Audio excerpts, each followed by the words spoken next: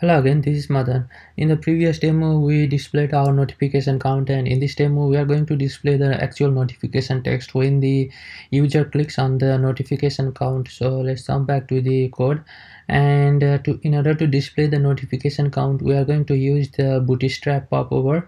So if we go to the getbootstrap.com and click on the JavaScript and then popover, then we get the documentation on how to implement popover. So to add the popover to any attribute, to any element, we need to add the attribute data toggle equal to popover, and title, we can give the title of the popover, as well as we can specify the content of the popover by using data dash content attribute. So let's jump back to the code, and I'm here in the login partial.cshtml where our notification count element is, and we are going to add a popover to this element. So let's say data toggle equal to popover,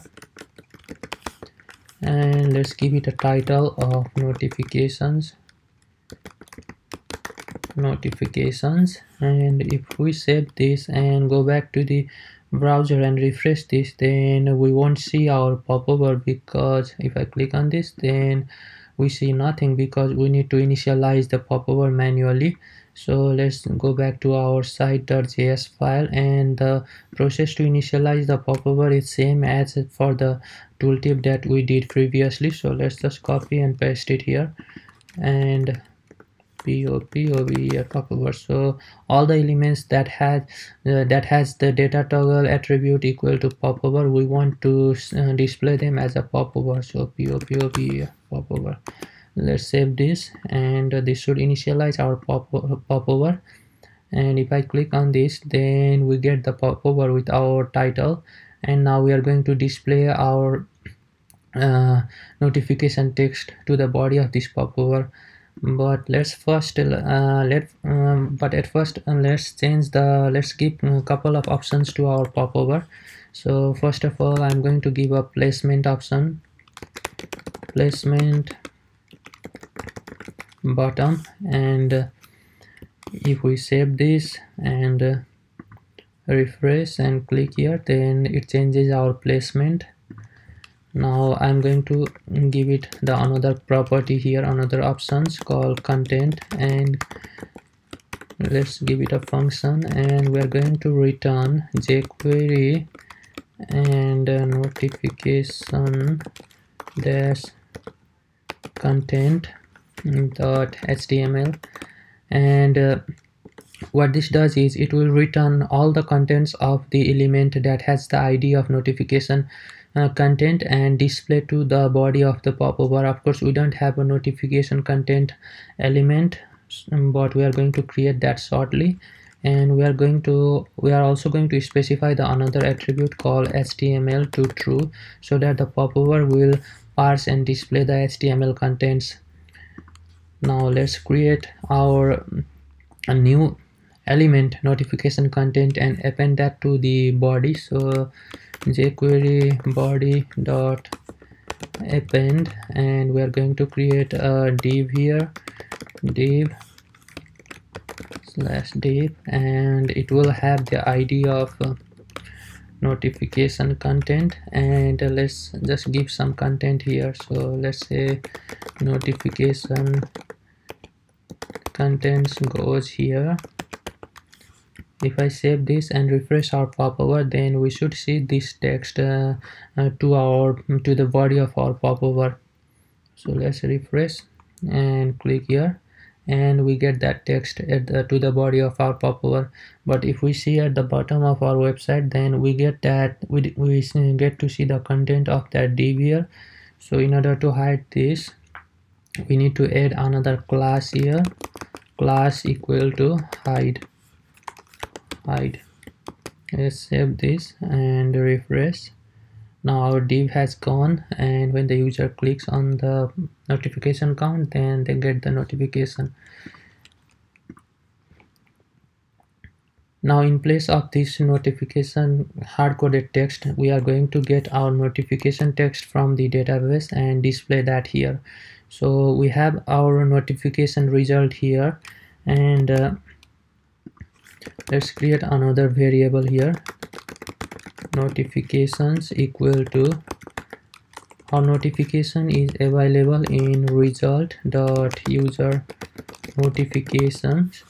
We can test that by going here, since we have logged our notification to the console, and if we go to the console and refresh, and so we have a result, we have user notification property available to our result. So if we do result.user notification, then we get the notifications,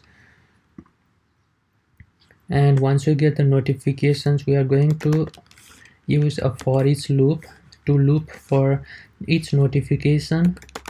So we have a notifications dot for each element, and in that element, each element represents the notification in the array, in the user notification array, and that array has a notification property. So we can get the notification by doing element dot fsutr notification. So if we just log this for now, console.log, and let's see, go back to the browser, refresh, and we got the error here. Let's see, notification result.user notifications. This should be notification, refresh, and at this time we have successfully logged our notification. Now let's bring this text here.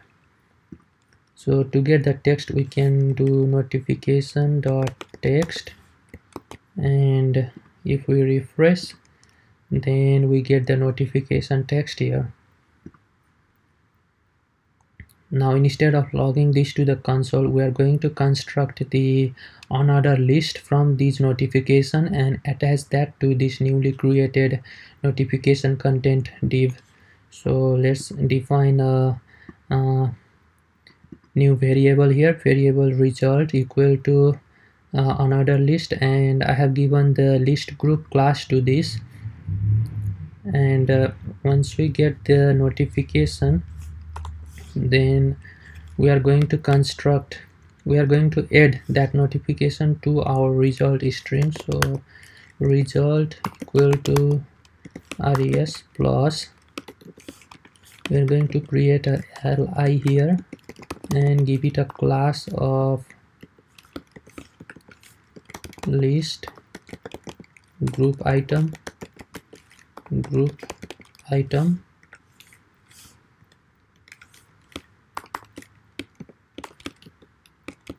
and close the list here, and we are going to put the text of the notification inside the list. So we get the text of the notification by doing element dot notification dot text,